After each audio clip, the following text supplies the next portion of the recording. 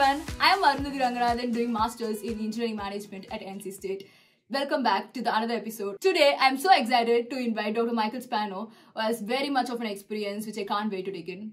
Thank you so much for accepting our invite and being here with us today. I couldn't resist. Yeah, that is one of it. And I strongly believe this session will be very energetic because we know you're such a positive person and we want to get more out of you because we just know a little bit of you and we want to know everything what you have for us. So yeah, you're a program director, you were acted on a CTO, CIO, you were in IBM for the past 30 years or something. So how did you get involved in tech? Can you tell more of us? Well, I'm going to have to go way back to really start the story. When I was a small child, I would get a toy, receive a toy. The first thing I would do with that toy is take it apart. And I learned from that to be curious. Go to put it back together, it wouldn't go back together. So you learn to fail. My father would never actually scold me for putting something back together wrong or not putting it back together. So having a mentor, someone who lets you fail, was probably how I got into the tech world, is not being afraid to fail. So be curious, don't be afraid to fail, have someone who lets you fail. I wasn't actually in the tech field to start. I started out as a carpenter and a mason, using my hands, very kinesthetic, not very mental. And my father, being an engineer, just kept pushing me, and he was patient, and I finally decided to go to school. Unfortunately, my high school grades were not that good, so I couldn't get into a big university, so I went to a small community college, brought my grades up, and then went to NJIT and got my engineering degree. That's how I got into the tech field. You call it tech field, but really the manufacturing field way back then. And then we started manufacturing in IBM Biomedical, a small business unit. And I was a manufacturing engineer, and we were getting designs from development engineers we couldn't manufacture. So I called meetings. I was very stubborn, and finally convinced them to switch roles. We called it walk a mile in my shoes. So the development engineers came to manufacturing. The manufacturing engineers went to development. We learned each other's jobs, so we made better products. And so then I was hooked. So that's how I really got into the tech field. But my roots really go back to manufacturing. And then during manufacturing of biomedical equipment, we started sending EKG signals, heart signals, over phone lines, like a fax machine. And we got approached by a small business unit called IBM Personal Computers and said, why don't you put our computer into your medical equipment? So we did that. And then I was hooked on the digital, if you will, part of the world. And so that was my real move into the tech, if you will, industry. Biomedical got sold because we had a blood cell disorder discovered in the 80s that caused us to get out of that business. Joined PC Company, manufacturing in Raleigh. And as you've heard me say many times, life is happens in 3 acts. You have your first act in which you overcome an obstacle. You have your middle act in which you stumble again and more obstacles, and it looks like you're going to fail. And you have your third act in which you succeed. So after coming through the biomedical story, I got in PC Company, and within a year in PC Company, we had another obstacle. We lost most of our executives in a plane crash. So again, mid-act, we have to reconvene, and we reorganized, and we made PC Company into the profitable division. But from then on, I was hooked into the IT world. From the IT world, I learned that basically IT's whole job, tech's whole job, is to move data. And so I just fell in love with data back in the 90s, and it's been a love ever since. I love data. So that's how I got into the tech industry. It's a long story. Many jobs along the way, as you indicated. So lots of manufacturing roles. And then advanced manufacturing was sort of where manufacturing and IT meet. And then I went into IT roles, CIO, CTO, program director, etc., and just loved IT. But I like to quote Robert Frost. You've always heard the path not taken. And he talks about 2 paths in the yellow wood. Sorry, I could only take one. Well, I proved Robert Frost wrong 30 years ago when I started teaching and working at the same time. So I took both paths. And I was just in love with teaching because it allowed me to become part of your stories, each of your stories. Yeah. I'm somewhere in that 3-act play of your life. Yes. I hope I'm not the obstacle. No, definitely not. Yeah. I hope that answers your question. Yeah. How do you think your experience in tech world or the industry influence your teaching and research? Great question. It's really a great question. It's difficult to answer, but yet simple to answer at the same time. It affects me because I've been out there Yeah. where you're heading. Yes. You're heading to the world I come from.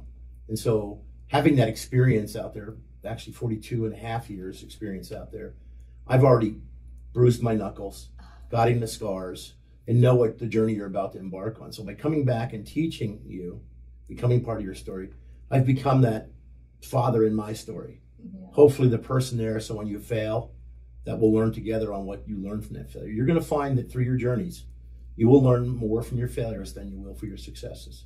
Yes. You will remember your failures longer than you'll remember your successes. So I hope that my teaching lets you fail, if you will, with bumpers, so that you have the ability to have a plan A, plan B, plan C, and that we talk about all aspects of it. We talk about the tech, we talk about the data, we talk about the people part of it, the soft skills. Yeah. So that's where I think my real world, if you will, experience is into teaching. But teaching is one of those things that you have to really love. Yes. And if you don't love it, it comes across in what you do. I mean, in anything. If you don't love what you're doing, change what you're doing. And so that's exactly why I'm now full-time. I loved what I was doing part-time. I had the opportunity, thanks to Dr. Swan, to come full-time, and I jumped at that. I didn't even think twice.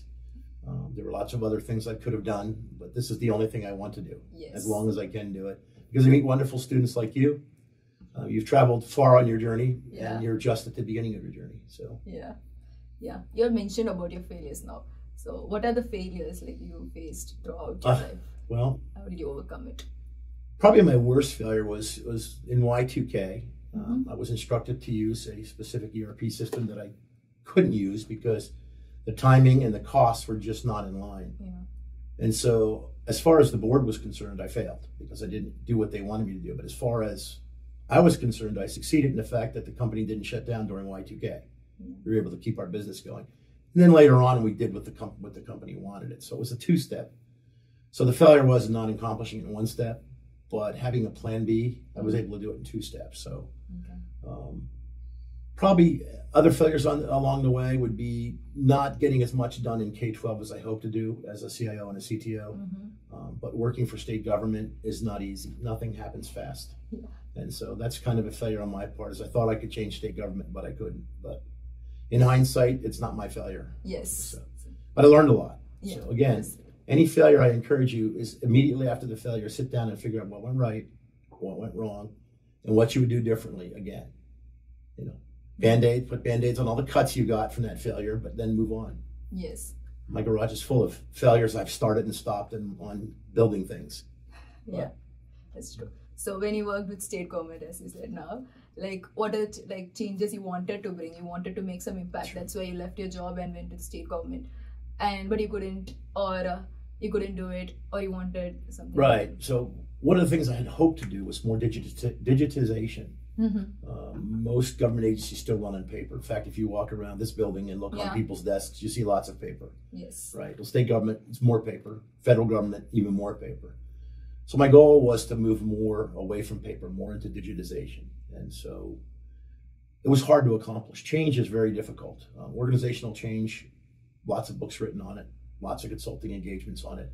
The problem comes down to the people. The people do not want to change. They're comfortable with the paper. They know how paper works. They know how it feels. They can literally pick it up and put their arms around it.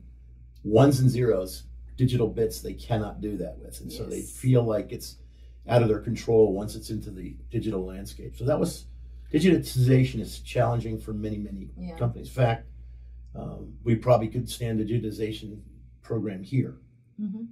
We've moved to podcasts over, I don't know what we had before these, but podcast is a step in the right direction. Yeah. So hopefully that answers my failure question and what I would like to change in government. Yeah. We weren't going to talk about politics, but there's lots of other things I'd like to change. But digitization, let's leave it at that. Yes. So let's talk about your startup. So you had a startup of Indomitus Anatus Consulting. Yes. Yes. That is a very nice name. I was finding it. It's like untamed bee. A duck. Yeah. Wild duck. How did it come from? Sure. Well, early in my career, not as far back as a child, but early in my career with IBM, I was in management training. One of the nice things about being an IBM, a large corporation, is they invested in their managers, their leaders. Yeah. Every year I had to take 1 week local and 1 week at corporate. So 2 weeks training every year to stay as a leader in IBM back in the day. I was up in Armonk And part of your training is physical activity, so you have to run, exercise, walk. So I was walking through IBM corporate headquarters, standing there in an office behind a stand-up desk. But this is not the stand-up desks we have today. This is a giant wooden desk that was made to be standing. Yeah. It was a very elderly gentleman. Behind him was a poster of a wild duck. And it said, we at IBM encourage wild ducks. What a wild duck is by definition is it's a duck that doesn't fly in formation. Mm-hmm. So you always hear the story about a flock of ducks flying and they rotate their leaders. The leader goes to the back and someone takes over. Well, that's great if everybody knows where they're going. Yeah. If there's a storm ahead and no one knows that, they fly into a storm. The wild duck is the person, the duck, if you will, that stays outside of that formation and tries the things and fails at the things that the other ducks don't do. And so the ones that actually bruise their knuckles, get the scars. And so I really liked that poster. So I started talking to the elderly gentleman and found out that he was the grandson of Thomas Watson, who founded IBM. By the time I returned to Raleigh, there was a copy of that poster in my mail from him, and it still hangs in my office at home today. And so when I had a chance to start my consulting firm in between companies, I'd taken a 5-year leave of absence from IBM to become a CIO at Siemens. Okay. Yeah. And I was done there in 4 years. Yeah. So I had a year before I could come back. Yeah. And so I took that year to start my own consulting firm, and I thought, wild duck, why not? And so Adonis, whatever, IA is what I called it, is wild duck. Mm-hmm. And so I named my company that, and I started doing consulting engagements on my own. Great experience. I highly, if you're independently wealthy, go do it. The hardest part about being a consultant on your own is getting paid. Yes. Because companies are like, yeah, well, what are they going to do? Sue me? It's one person. So being a big consulting firm like IBM or KPMG, et cetera, you've got a finance department behind you to get you paid. Yeah. And so I learned a lot. The good thing about that is I didn't have a methodology, a formal methodology from the company. I could do what I want. I didn't have to sell product. So being an independent consultant really was a great, I had 2 or 3 gigs before I returned to IBM. And one of those was an interim CIO role. And that's when I really got hooked on being a CIO. And so I always sought after that to become a CIO and then a CTO. They're slightly different. Some companies, a CTO is really a CIO, and some companies, a CIO is really a CTO. Yeah. One focuses on the data, if you will. And actually some companies have a CDO, Chief Data Officer. Yes. So CIO tends to focus on the data, and the CTO tends to focus on the equipment, if you will, the lower levels of the infrastructure. So yes, that was quite the eye-opening experience. What was the major setbacks you found throughout the Just getting paid, honestly. I mean, literally, I had a company not pay me. They owed me $55,000, and it was an AI company that was doing AI dosing for AIDS patients. Didn't pay me, and then their company folded, and they wanted me to come extract their AI from their product so that they can sell that separately. But I didn't do it because they wouldn't pay me. They said, well, we'll pay you, X dollars more if you come back. And I'm like, pay me the other dollars first. So getting paid as an independent consultant is very difficult. But the consulting's fun. And not having a methodology is not a good thing, but it's a bad thing. Not having a team of 1,000 people that you can call on to get more expertise is nice. And it requires a broader set of shoulders. You have to have more background to be on your own than within a company. That's true. Yeah. So what made you run till now? Like, I saw your resume, it was like 7 pages of just your experience. I was like, God, you have been like acronym CIO, CEO, all of the organizations. So what made you run? And you're not retired still, you're as a professor, full-time professor here. I will never retire. Yeah.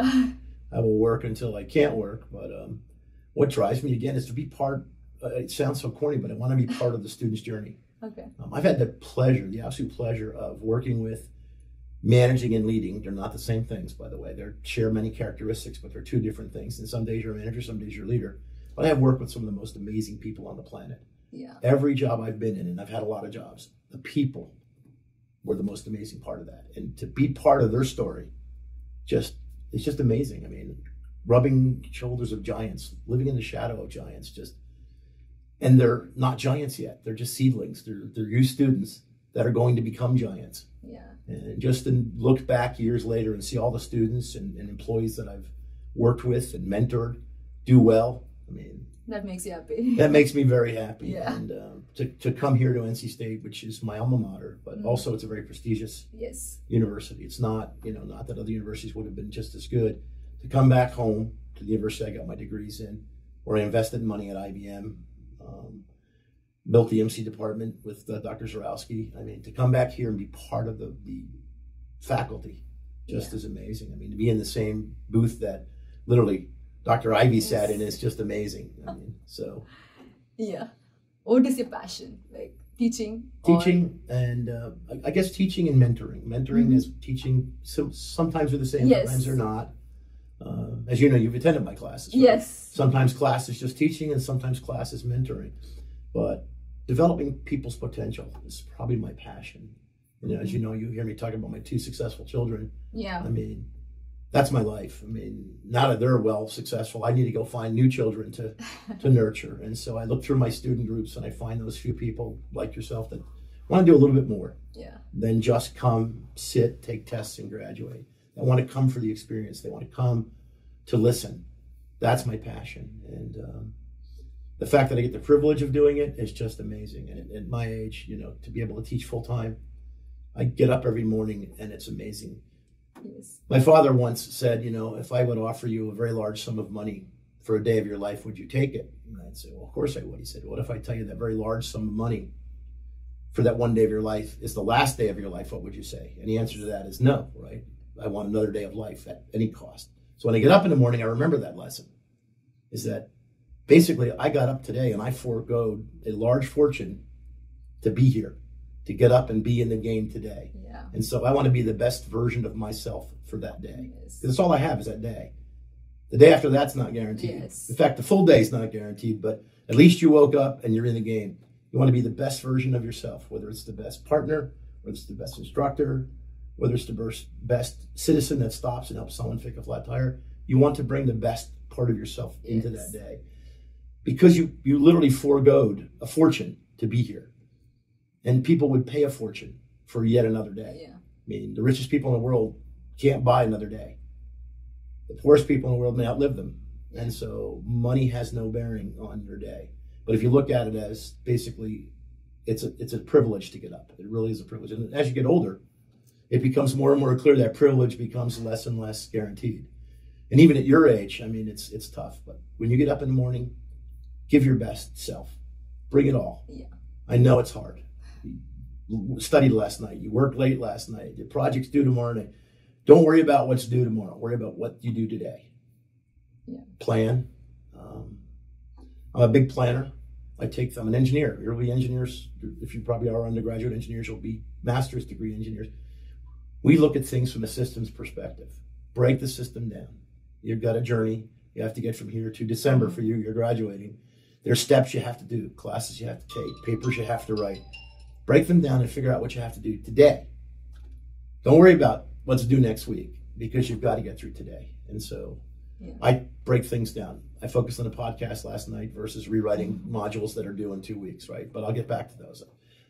Sometimes you get overwhelmed. You say, well, I got to finish this before I do that. And just prioritize. And you've always heard I love the lecture where they talk about big rocks, medium rocks, small rocks, and sand. If you fill the jar with sand, you can't fit the big rocks, the hard things in your life. Yeah. So focus on the big rocks. Yes. Yeah.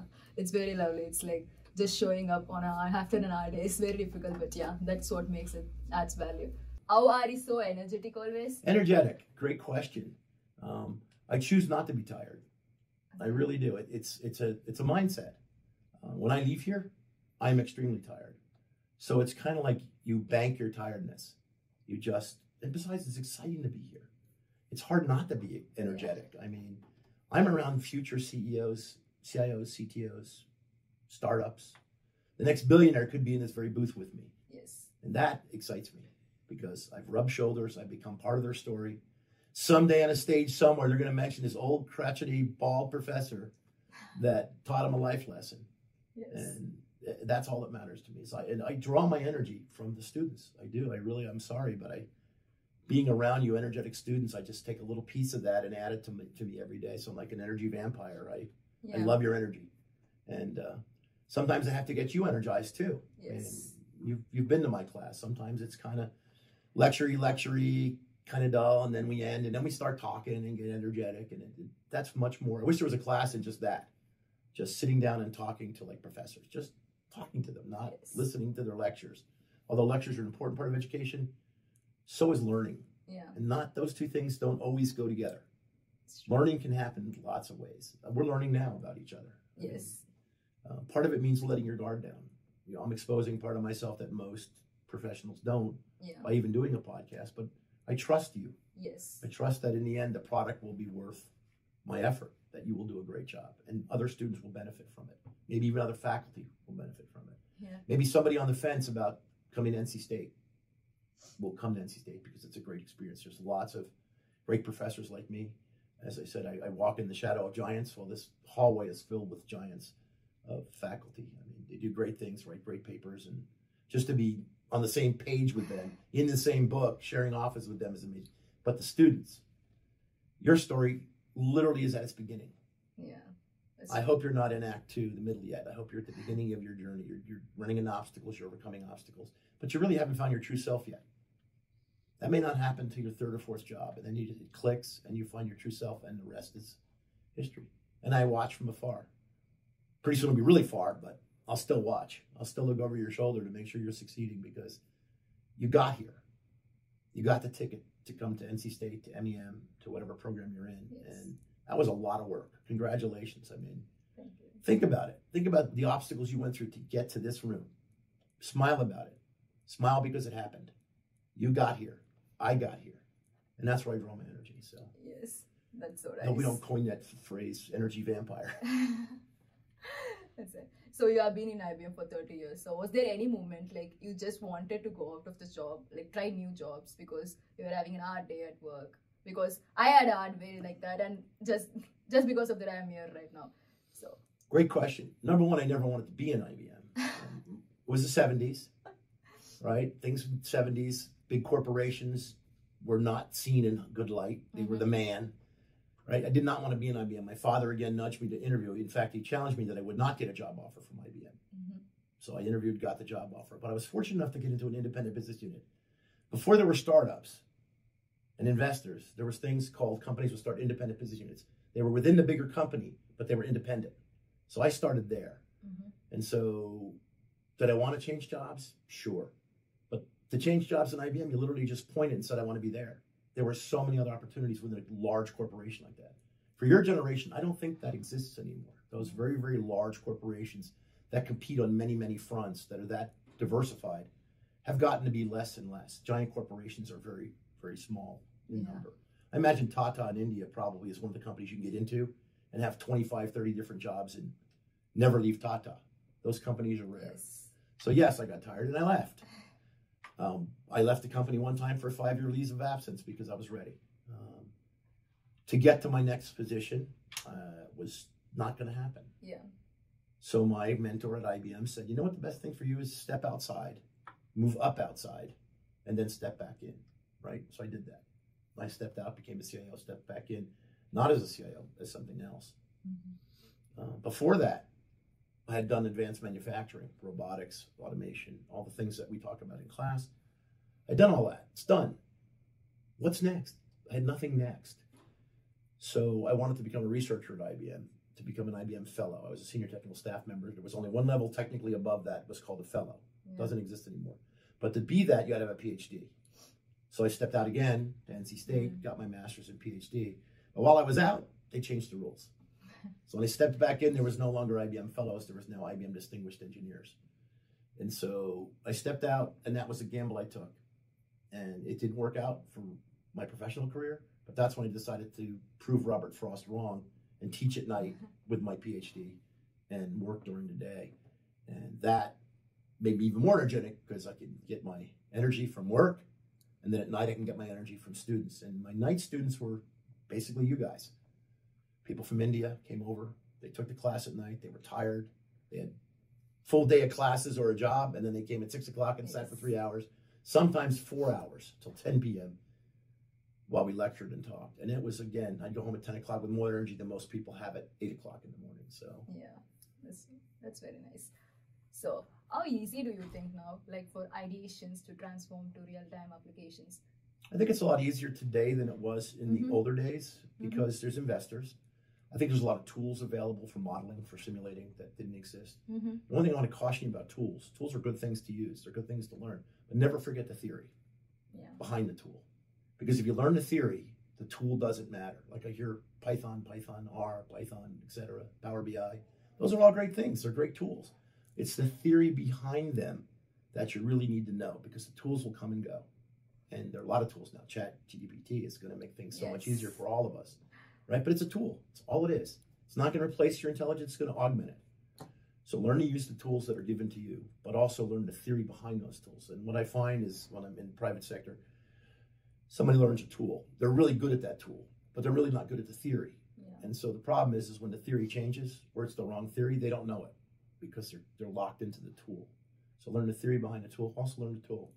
We're going to talk mostly in my class about theory of the tools. We'll use the tools a little bit. And you need to get the deep learning of tools, but that's not somebody else can take that mantra, not me. I want to talk about the theory behind the tools, how to apply the tools. Presentations, for example. I mean, you could use PowerPoint. It's a great tool, but it's not it. It's what goes into that PowerPoint that's going to make or break you, the theory behind that. How to use color, how to use shape, how to get your message across. That's all part of it. PowerPoint's just a tool. Just putting something in PowerPoint is not going to close the deal. You've got to actually know what to put into there and how to use it. That's so true. Yeah. So, tell me more about your projects. Like, I know you have created some tools as you were talking about it. So, what are the tools that you have created, and what are the patents and the projects you have been doing so far? Well, one of my most favorite non-patent products, because the company I worked for did not think it was patentable, was the modular system for manufacturing applications back in the 80s. So we designed conveyors that could snap together, just move it around, reconfigure it from a C to a U to a line dynamically. All the power, all the signal was unpluggable. But the smart part was in the pallet.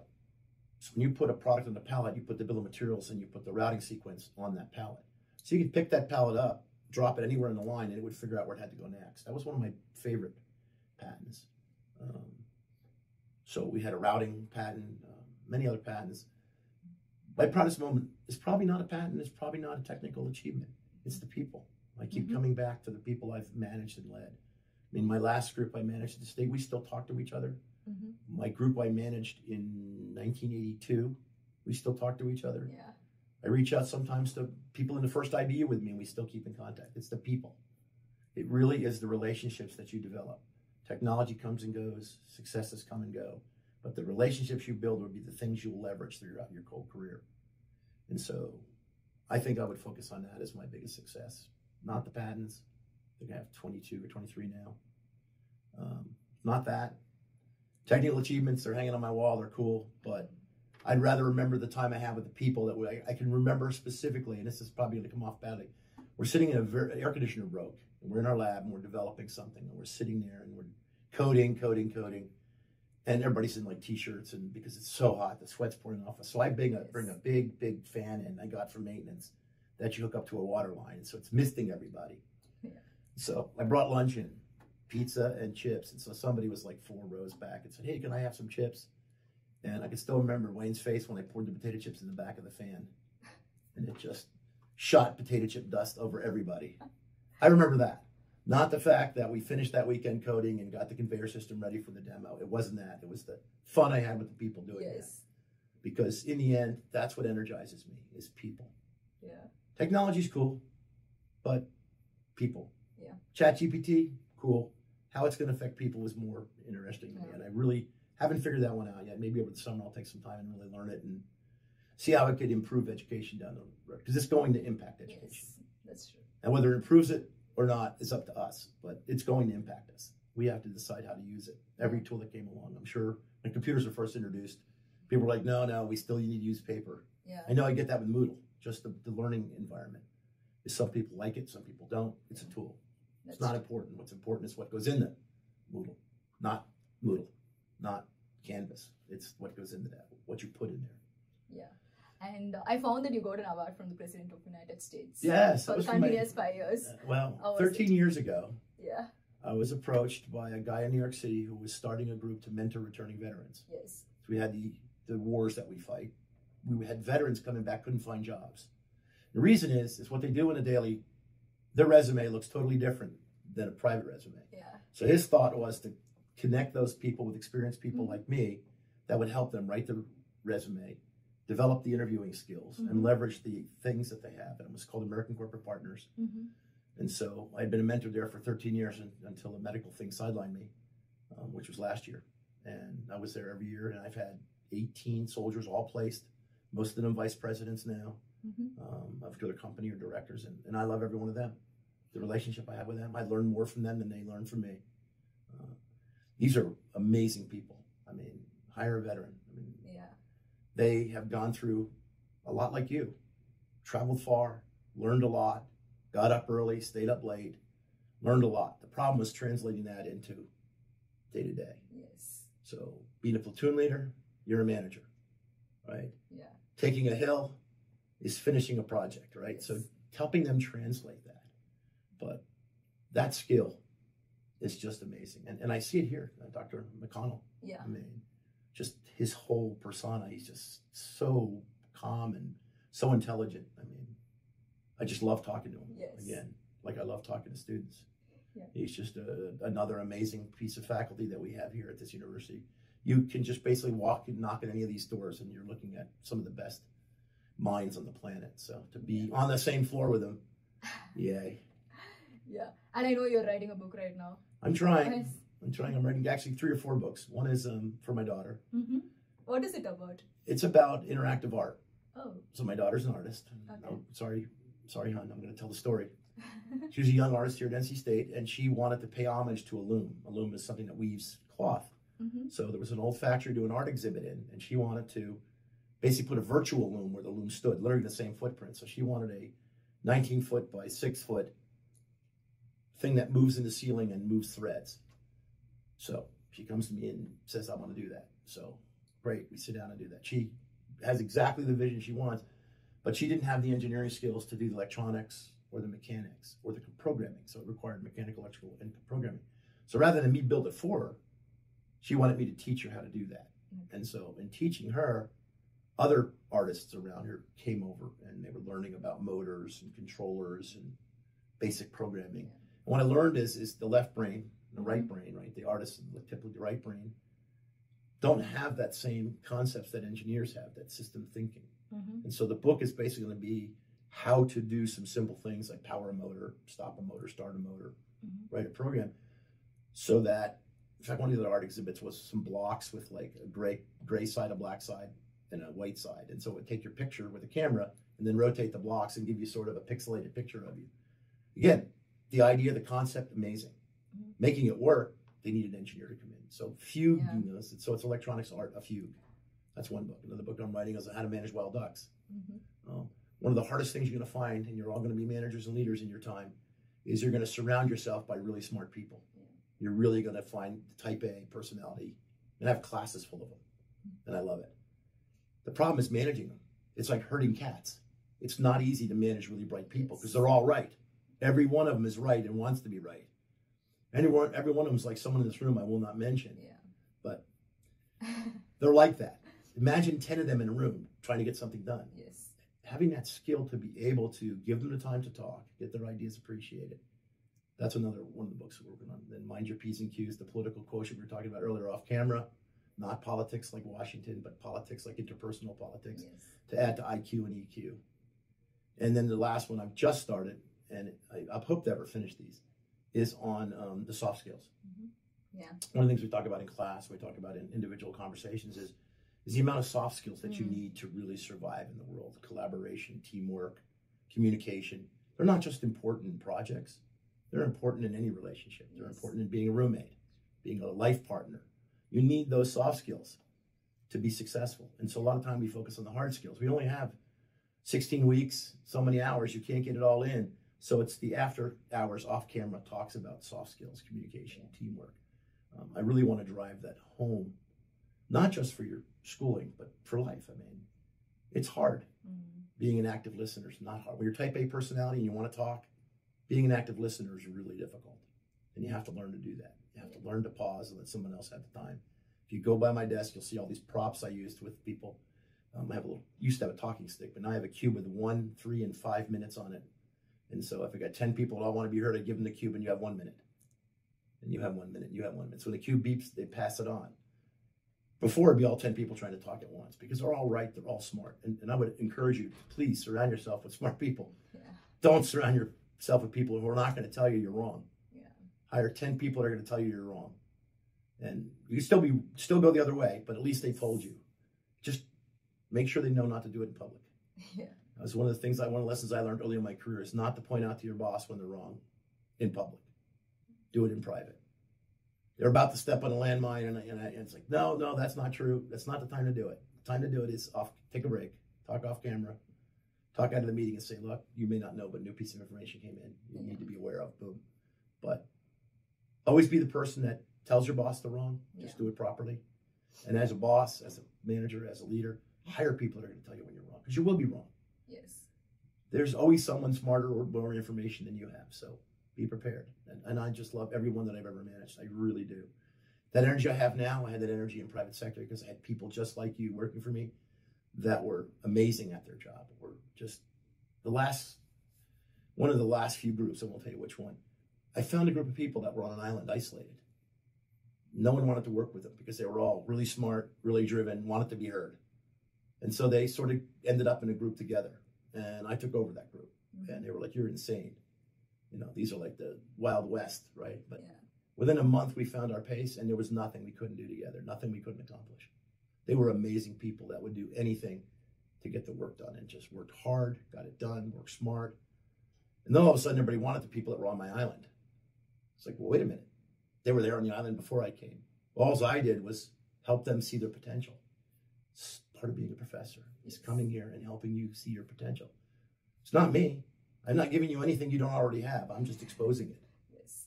And that's the beauty in it, is just seeing you shine, seeing you, and then I suck that energy off you and do it again the next day and the next day. So it's self-serving. I'm sorry. Being a professor is self-serving for me because I get to enjoy you. And not just you three. There's, I think, 204 students I interact with this year. I still have students come back for previous semesters. And I love that even more. I'm getting some senior projects from students I had previous semesters because now they're successful. And now I can knock on their door and say, hey, remember when? That's so lovely. So I see some doors I'm knocking on in my not too near future for some projects. So yeah. On a final note, what advice you want to give us? Again, I would say be brave. Don't be afraid to fail. Find a mentor, a manager, a leader that lets you fail and helps you learn from those failures. But most of all, enjoy it. The ride goes way too fast. It wasn't long ago I was your age. It goes way too fast. And if you're not having fun, you're doing something wrong. Yes. I've always had fun. You heard my story. Yes. You take a dozen stories about doing fun things. Getting in trouble sometimes for doing fun things, it's okay. But you do it for the right reasons and you do it with a team. It brings you closer together and it helps you achieve great things. Yeah. And even if I'm not part of their successes now, I was part of the successes back then. So, and that's the same advice I'd give to you. Yeah. And again, find a mentor, find a partner in life. Don't go through this journey alone. It's a fun life. Have someone to share it with. Yeah. Thank you. Thank you so much. Best of luck to all of you. Yeah, thank you.